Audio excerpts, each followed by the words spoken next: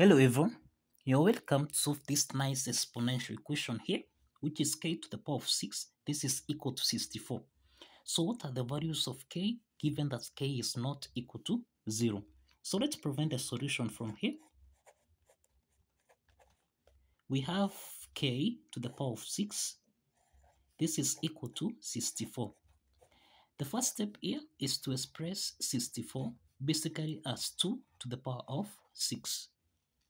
So we have k to the power of 6. This is equal to 2 to the power of 6. So let's take 2 to the power of 6 on the left hand side. So that now we have k to the power of 6 subtract 2 to the power of 6. This is equal to 0. We can express k to the power of 6 as k to the power of 3 raised to the power of 2 subtract 2 to the power of 6. This is the same thing as 2 to the power of 3 raised to the power of 2. This is equal to 0.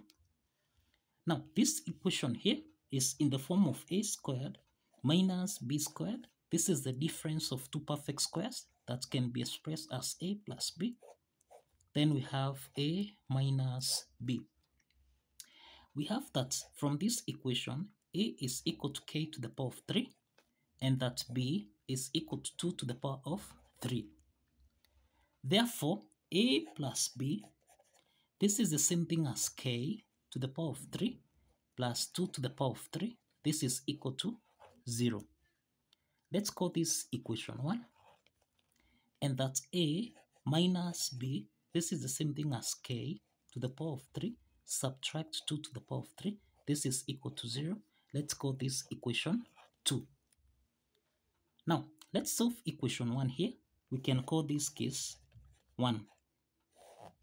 From case 1, we have k to the power of 3 plus 2 to the power of 3. This is equal to 0. Now you find that k to the power of 3 plus 2 to the power of 3, this is actually the sum of two cubes that we can express as a to the power of 3 plus b to the power of 3. And this can be expressed as a plus b. Then here we have a squared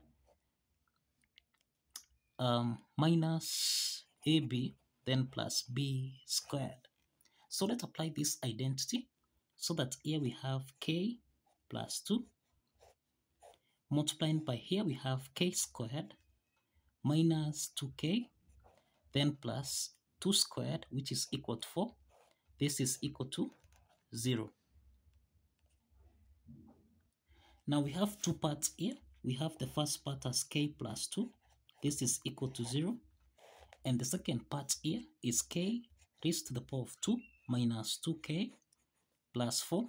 This is equal to 0. From the first part here, that k1 is equal to minus 2. And the second part here is a quadratic equation of the form ak squared plus 2, that is plus bk plus c. This is equal to 0. From this quadratic equation here, we have that a is equal to 1, b is equal to minus 2, and that c is equal to 4. So let's solve for k2, k3, and this means that we apply the quadratic formula here, which is minus b plus or minus the square root of b squared minus 4ac, everything here divided by 2 times a. Let's substitute the value of a, b, and c from here, so that now we have minus 2 plus or minus the square root of minus 2 squared. Then subtract, we have 4 times a, which is 1, then times c, which is 4, divided by 2 times 1. So minus times minus 2 here, this is 2, plus or minus, we have the square root of minus 2 squared. This is equal to 4. Subtract 4 times 4. This is equal to 16. Everything here divided by 2. So here we have 2 plus or minus the square root of 4 minus 16. This is actually equal to minus 12 divided by 2. So that now here we have 2 plus or minus. Now we can express the square root of minus 12.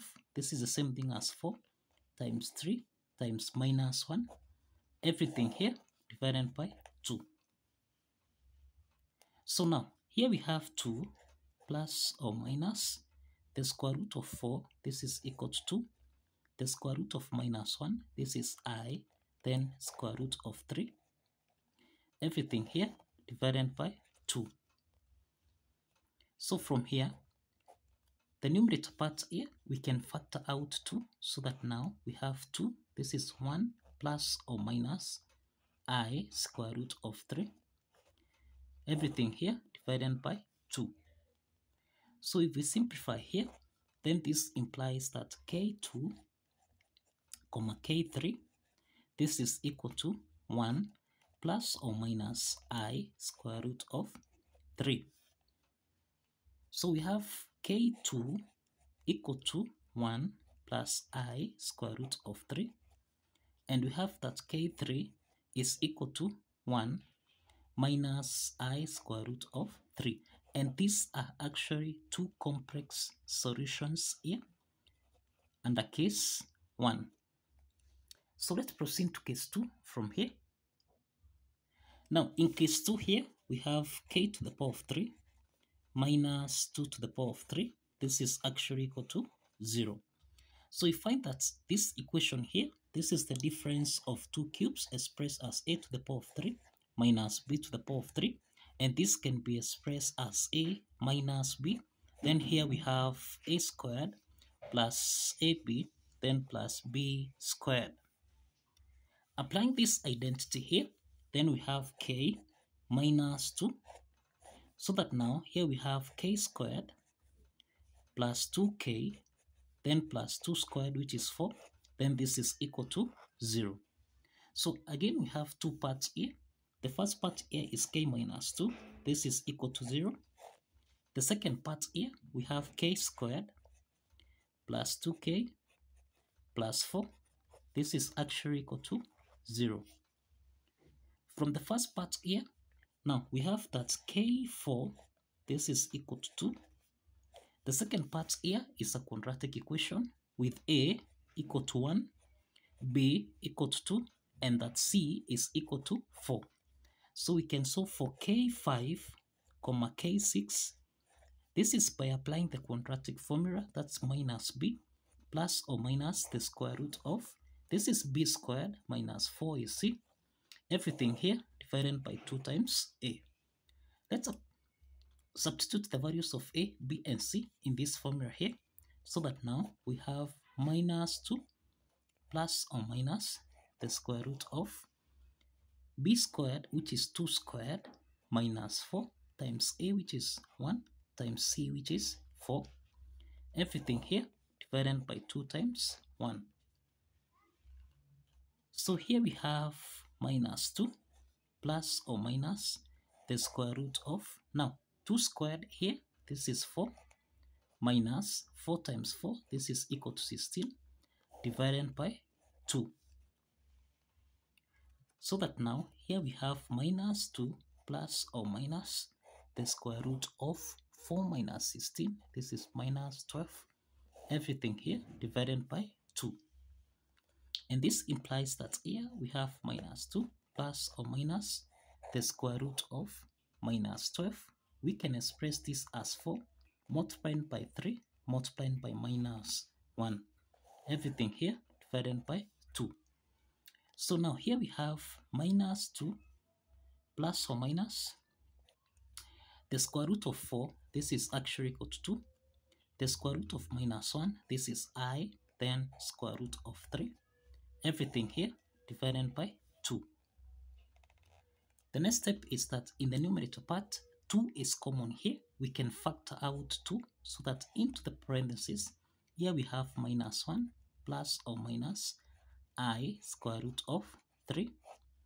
Everything divided by 2. So let's simplify 2 and 2 here so that now we have minus 1 plus or minus I square root of 3. So this implies that from here we have that k5, this is equal to minus 1 plus I square root of 3. And we have that K6, this is equal to minus 1 minus I square root of 3. Now, these are two complex solutions. These are two complex solutions under case 2.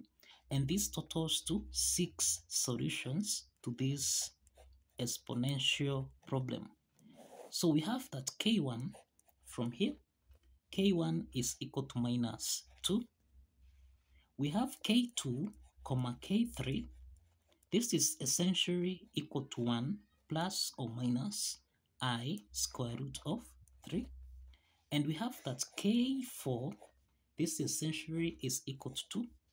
And that K5, comma K6, this is actually equal to minus 1 plus or minus I square root of 3. Now, these are the solutions to this exponential problem. We have 2 real solutions and 4 complex solutions. So kindly follow the steps, like this video and subscribe. Kindly like this video and subscribe. See you in the next video. Bye bye for now.